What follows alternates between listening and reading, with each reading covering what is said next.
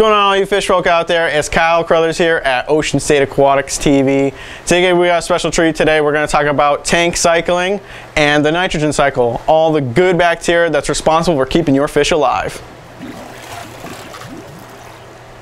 So we're going to begin with the nitrogen cycle. This is a critical element to the overall aquarium health and keeping all of your fish alive. Now, whenever you add fish or fish excretes waste or you put in food to the tank to feed them, it's all going to decay and create ammonia. Now, the nitrosomous aerobic bacteria comes in and breaks down that ammonia and creates nitrite. Just like ammonia, nitrite is also toxic at high levels in the aquarium.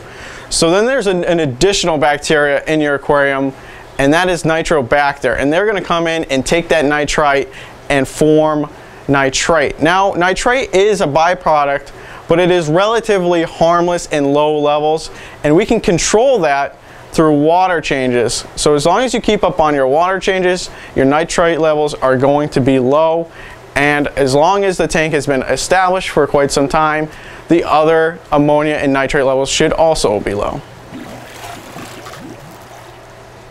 So now that we understand the natural process, how highly toxic ammonia and nitrite are then converted through the use of beneficial bacterium in your aquarium to the less harmful nitrate byproduct, we can then talk about how to begin the cycling process in your aquarium. Now, when you buy an aquarium and you bring it home, you're going to fill it with water, all the decorations, you're going to have that urge to just put all the fish you want right in there. Now, you're going to have to resist this urge, unfortunately. That bacteria in the tank is going to take time to develop. It takes about a month or so, depending on the tank size.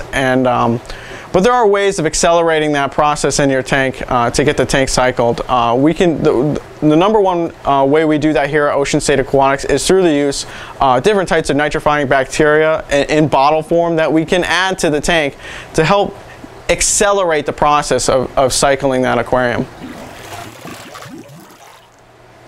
So how do we know when the tank is finally done being cycled and we got that good buildup of beneficial bacteria in the tank so we can start putting in the fish that we want? We do this through the means of test kits. Now, there's a wide variety available. You can bring in your water right here to the shop. We test the ammonia, we test the nitrite and the nitrate. Or you can buy a test kit yourself and do it right at home. It's a great way to monitor those spikes throughout the cycle, and then you can then use those to determine if the tank is fully cycled, and you can start slowly adding fish. I can't emphasize slowly enough.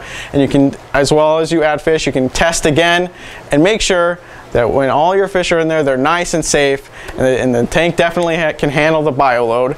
Now, that's going to do it here for Ocean State Aquatics TV. I hope you guys enjoy this. Keep on reefing out there.